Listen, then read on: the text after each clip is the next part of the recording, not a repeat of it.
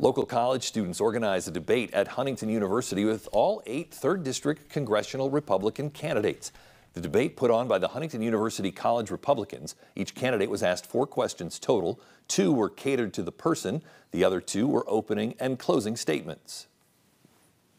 So one of the biggest things for me is the fact that we've got an unelected, unaccountable bureaucratic state that dictates very, very much of yours and my life and is totally unaccountable to you. Yeah, I'm just one of the guys who is going to do it differently. We've been hearing the same thing for the last 25, 30 years, which everybody's going to just elect me and all you got to do is press that button at the voting booth and I'm your guy.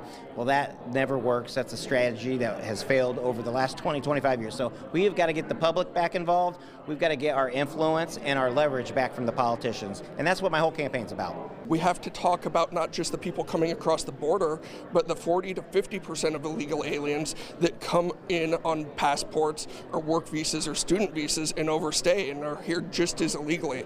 And on this issue, I'm the only candidate with both professional experience advising Senator Braun on DHS, but also personal experience because my wife is an immigrant and she came in the right way. I oppose the endless wars that we've been funding for decades. We've been causing a lot of these conflicts around the world and been participating in them for way too long, and it's time to just get out of them.